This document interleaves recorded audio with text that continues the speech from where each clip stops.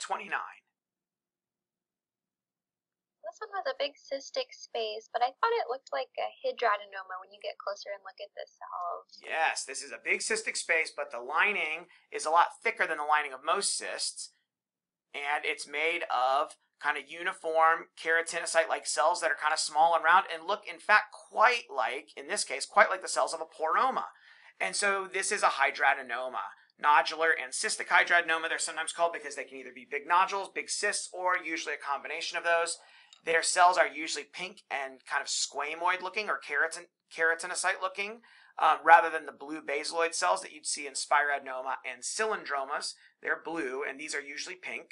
Sometimes they have real prominent clear cell change, like actual real optically clear. I've seen cases of hydranoma that mimicked metastatic renal cell carcinoma and were misdiagnosed as such.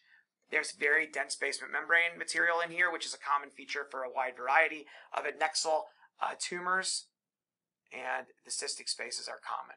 So this is hidradenoma, and I believe that these are very closely related to poroma. Poroma, hidradenoma, and a few other entities are part of what I believe the Acrospiroma family is the kind of way I like to conceptualize those.